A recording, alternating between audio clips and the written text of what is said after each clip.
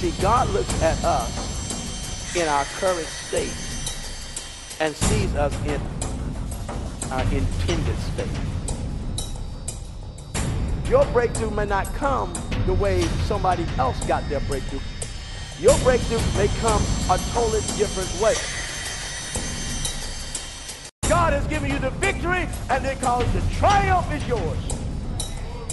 Health is a mindset. Wealth is a mindset. Prosperity is a mindset. One of the things that I have passionately carried in my heart is to help people discover their authentic identity and to develop leadership and empower people to become all that God's created them to be and to do and to have. The belief that I have is that the greatest discovery is self-discovery. Because if you don't discover yourself, you don't know what you really have or what you're capable of doing until you really discover yourself. And I find that it takes courage to be yourself. A lot of times people are masking different things to hide behind certain things because they fear that if they really be who they really are, people will not accept them. And they have a sense of rejection on the inside of them that has to be dealt with and pulled out and removed so they can come into discovering who they really are and what God's created us for, what God's created us to be, to do, and to have. And so I want to help people to discover who they are in Christ, number one, what they have in Christ, and how they can tap into the potential that is within them to maximize that potential, shape their future, and create a new reality. And you can do this by understanding the power of your mind, the power of thoughts. That thoughts creates beliefs. Beliefs creates behaviors. Behavior creates certain feelings, which causes certain words to come out of your mouth and then creates actions. You can shape your inner world through your thoughts, beliefs, and feelings, where your outer world becomes an out picture of what's on the inside. So everything you see in your environment around you, guess where it came from? Yeah. See, it didn't start out there. It had to start in the invisible realm. So everything visible finds its origin in the invisible. Even the world, even how God created the world, the heaven and earth. God framed the world by His Word. By His Word. He created the world by His Word. The Spirit of God moved upon the face of the waters, the deep, and God said, let there be light, and there was light. And God began to create the world by words. See, words are powerful. Thoughts are powerful. The thoughts we think, the words we speak, are shaping our world every day.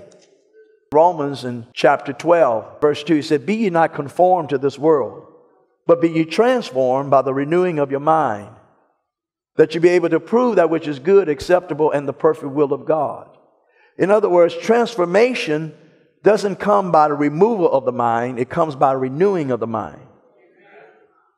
So if you want to experience transformation in your body, transformation in your finances, transformation in your health, transformation in your relationships, it has to come through mind renewal. It's the way we think. Solomon said, as a man thinketh in his heart, so is he.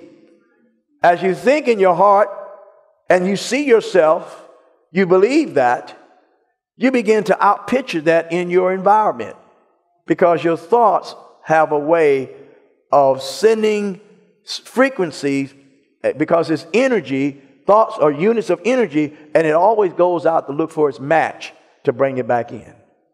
So we need to think good thoughts, healthy thoughts, prosperous thoughts, thoughts of success. Having knowledge in these things makes it very important how we're going to affect our lives. A lot of times people don't understand that they're entertaining negative thoughts, negativism, down and out, struggle. God never created you to have to struggle. Struggle all the time. Struggle. Who told you had to struggle all the time? That's a mindset. That's a belief system. But God came through His Son, Jesus Christ, to make us free. We can be free in Christ from the very results or the trappings of what took place in Adam in the beginning in the garden. When Adam sinned in the garden against God, sin passed down through all mankind. And the Bible said all have sinned and come short of the glory of God. Well, through one man's disobedience, we all were made what? Sinners. Why can't we believe that through one man's obedience, who is Christ, we've been made the righteousness of God? Therefore, we now reign in life in Christ Jesus. God has given us the ability to represent him and to reflect who he is in the earth. With that in mind, I have discovered that purpose is the most important thing in life. I believe the greatest tragedy in life is not death, but the greatest tragedy in life is life without a purpose. Because we don't know who we are and where we're going. So it's more tragedy to be alive and not know why than to be dead and not know life. Go with me to Proverbs chapter 19, verse 21 real quickly. There are many devices in a man's heart. Nevertheless, the counsel of the Lord that shall stand. In the NIV, it talks about there are many plans in a man's heart, but it's the purpose of the Lord that shall stand. In other words, God is more concerned about his purpose than he is about your plans. Purpose is more important to God than all your plans that you make in life, all your feasibility studies, all of your research, all of the things you can put together in your plans. You're getting ready to do this. God says, listen, my purpose is what stands. Many are the devices in a man's heart. And I had to discover something because in my life, I had to come into a place to pursue purpose and understand why I'm here, what God's called me to do, and knowing who I really am and be that. The word purpose is defined in the Hebrew text is the original intent or the will of a mind. The original reason why something was created. Purpose means the motivation that started creation. Purpose has to do with the reason for existence. Why something exists is called its purpose. Why? If you don't know the purpose of a thing, you're going to abuse it. Oh, if you don't know why you have something, you will abuse it. Write this down real quickly. Put it in your notes.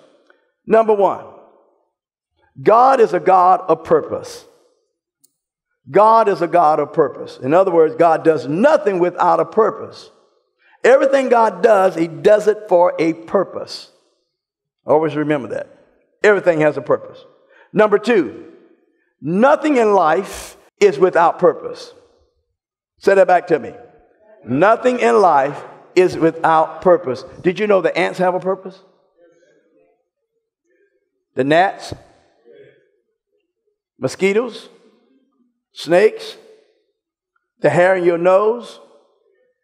The hair in your ears that you clip off and you take a little thing? Did you know that even the leaves on the trees has purpose? If it had not been for the leaves on the trees, do you know you wouldn't be here? Why? Because it has a purpose. What create what? Oxygen. Everything has a purpose. Number three, not every purpose is known. Not every purpose is known. Even though God created, there's things that people have not discovered what the purpose is it for. Four, when purpose is not known, abuse is inevitable. When purpose is not known, abuse is inevitable.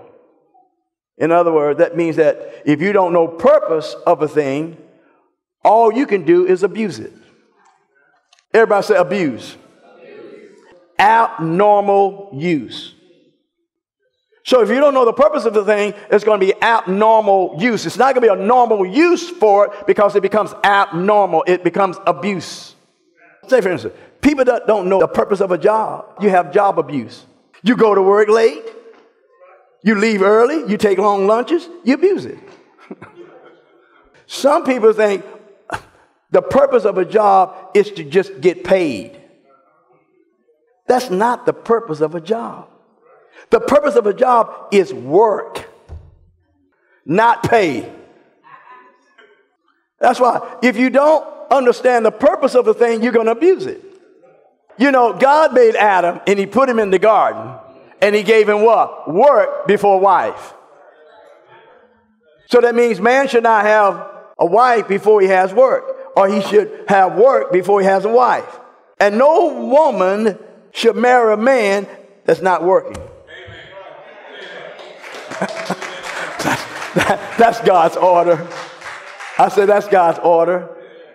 He said, he love you. He said, love you. You're beautiful. Yeah, and you look real good. And, oh, I just love to have you as my wife. And you ask him the most important question. Are you working?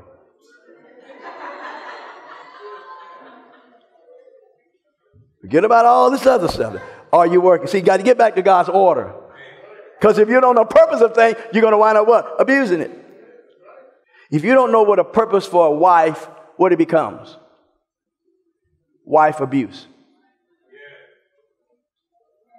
If you don't know the purpose of a husband, what it becomes? Husband abuse. You don't know purpose of children, don't have them. Because if you have them and you don't know the purpose of a child, it becomes child abuse. You got to know what a child is for. If you don't know the purpose of a generation, then how can you have a generation that's going to fulfill the purpose? You have generation abuse. What is the purpose of the church? But church is not about just singing, clapping. It's not just about just running around, jumping, shouting. It's wonderful. You can do that. It's great. Please don't hear what I'm not saying. But that's not what all church is. Jesus said, upon this rock I will build my church, and the gates of hell shall not prevail against it. In other words, the church is to become a senate. It's become a governmental piece, a governmental flow right in the midst of hostile forces. The church is a garden in the midst of the hostility around it. It should not reflect the world. It should be showing the world how God's kingdom operates. The church should be God's embassy on planet Earth and to show the world a different colony. God's intention in the beginning was to colonize earth with heaven. It's to bring about his will on earth as it is in heaven. That's why he taught the disciples how to pray. He says, pray after this manner. Our Father who art in heaven, hallowed be thy name. Thy kingdom come. Thy will be done. Where? On earth as it is in heaven. He didn't say, pray thy church go. He said, pray thy kingdom come. Thy will be done on earth. The government of God, the rule of God, the reign of God comes in the heart of a believer. God sets his government inside of us when we are born again. We are born by the Spirit of God. Jesus Christ comes on the inside. He's King of kings. He's Lord of lords. He rules over all. And now I allow that kingship to govern my life, govern my attitudes, govern my walk, govern how I deal with affairs every day. I walk by the values and the principles of the kingdom of God, and I bring that into the world system. Jesus knew who he was. From day one, he knew his purpose. From age 12, he told his dad and mom, I know why I'm here. I must be about my what? I must be about my Father's business. He did not experiment with life. Why? Because he knew his purpose. When you don't know your purpose, all you can do is experiment. And if you have been experimenting, you have to try this, try that, change this, change that, do this, do that. God is saying there's a purpose, beloved, and time is passing by. Find your purpose. How do you know? If you don't know the purpose of a pastor, what are you going to have? Pastor abuse. What's the purpose of a pastor? 90% of people I ask that have no clue. Let me tell you the purpose of a pastor. Ephesians chapter 4, verse 11. It says, God gave some apostles, prophets, evangelists, pastors, and teachers. For the what? Perfecting of the saints, for the work of the ministry, for the edifying of the body of Christ. In other words, a pastor is to prepare you for the work of the ministry.